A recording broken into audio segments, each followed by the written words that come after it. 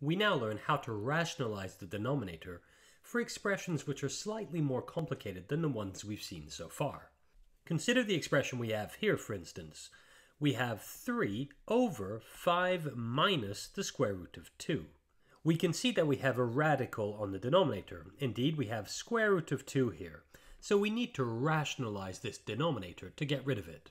And when one first sees one of these, one may be tempted to try and use the method we've seen so far, and that would be to try and multiply this by 1 over the square root of 2.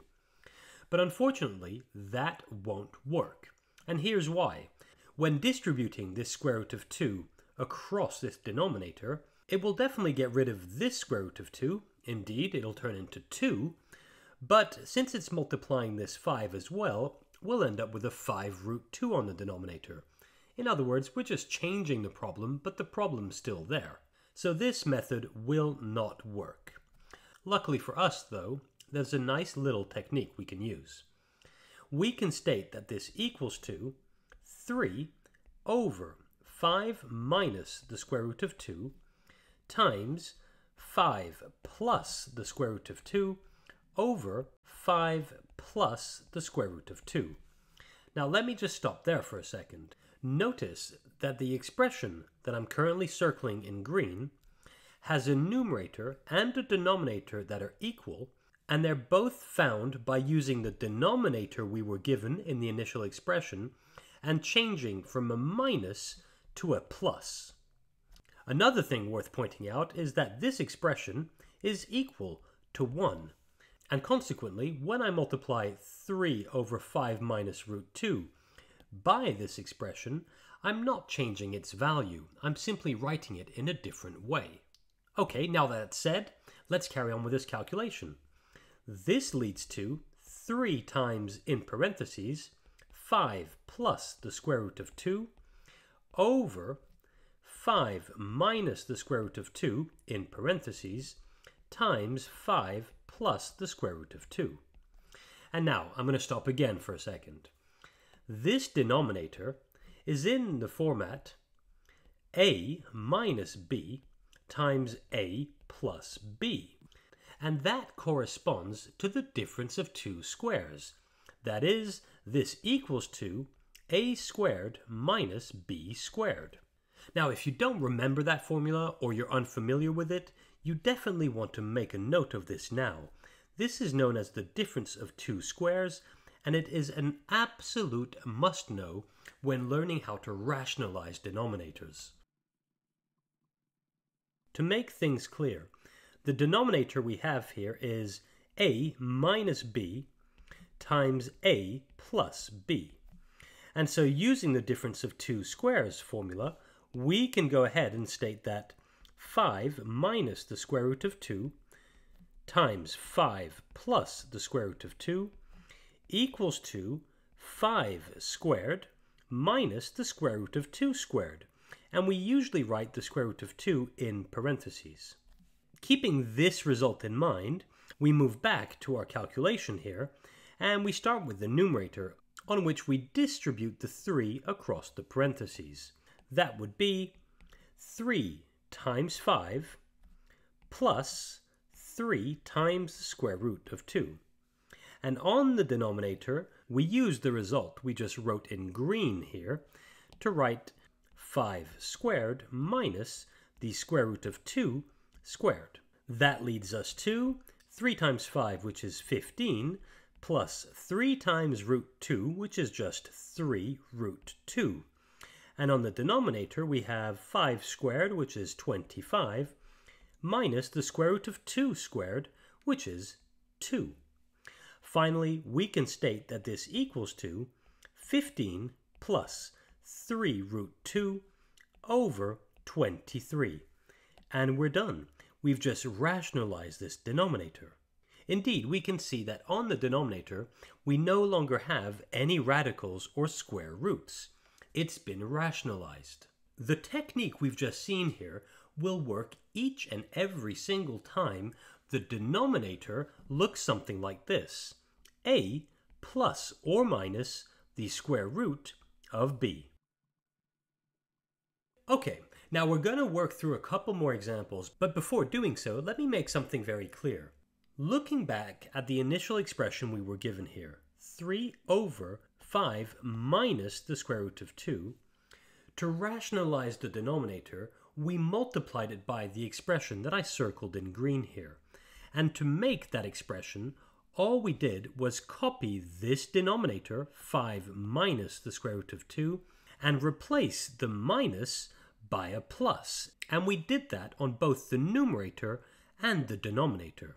The rest of the job was to simplify the expression we had as much as possible. And to do that, we used the difference of two squares formula. If the initial expression had had a 5 plus the square root of 2, the expression circled in green would have been 5 minus the square root of 2 over 5 minus the square root of 2. In other words, the operation in between the two terms in the green expression will always be the opposite of the operation on the denominator of the initial expression. Okay, now that that's said, let's look at another example. Say we're given 10 over 4 plus the square root of 3. Well, looking at this, we can see that we have a radical expression on the denominator, that's the square root of 3 we see here, and so we need to rationalize this. And to do that, we use exactly the same technique that we've just seen. We can state that this equals to 10 over 4 plus the square root of 3 times 4 minus the square root of 3 over 4 minus the square root of 3. Notice that all I've done to come up with this expression is copy the denominator in the initial expression we had, replacing this plus by a minus on both the numerator and the denominator. Carrying on, this leads to 10 times in parentheses 4 minus the square root of 3 over 4 plus the square root of 3 in parentheses times 4 minus the square root of 3 in parentheses. Now we can see that the denominator can be thought of as a plus b times a minus b, and therefore the difference of two squares allows us to state that that's equal to a squared minus b squared. In other words, 4 plus the square root of 3 times 4 minus the square root of 3 is equal to 4 squared minus the square root of 3 squared, where we write the square root in parentheses. Keeping this result in mind, we go back to our calculation, and we start with the numerator, on which we distribute this 10 across the parentheses. And that leads us to 10 times 4 minus 10 times the square root of 3, all of which is over the result we just wrote in green. That's 4 squared minus the square root of 3 squared. So let me just write that, 4 squared minus the square root of 3 squared. Carrying on, the numerator becomes 40 minus 10 root 3, all of which is over 4 squared, which equals to 16, minus the square root of 3 squared, which equals to 3. Finally, we can state that this equals to 40 minus 10 root 3 over 13. And we're done. We've just rationalized this denominator. Now let's look at one last example. Say we're given 5 over the square root of 7 minus 2. Notice that in this case, the radical, that square root of 7, is the first term on the denominator. But this won't change anything to our technique. We can go ahead and state that this equals to 5 over the square root of 7 minus 2 times the square root of 7 plus 2 over the square root of 7 plus 2. That's equal to 5 times in parentheses the square root of 7 plus 2 over the square root of 7 minus 2 in parentheses times the square root of 7 plus 2. The denominator can now be thought of as a minus b times a plus b, and we can therefore use the difference of two squares formula to state that that must equal to a squared minus b squared. In other words, we'll have the square root of 7 minus 2 times the square root of 7 plus 2, which equals to the square root of 7 squared minus 2 squared. Keeping this result in mind, we go back to our calculations and we start with the numerator, on which we distribute this 5 across the parentheses.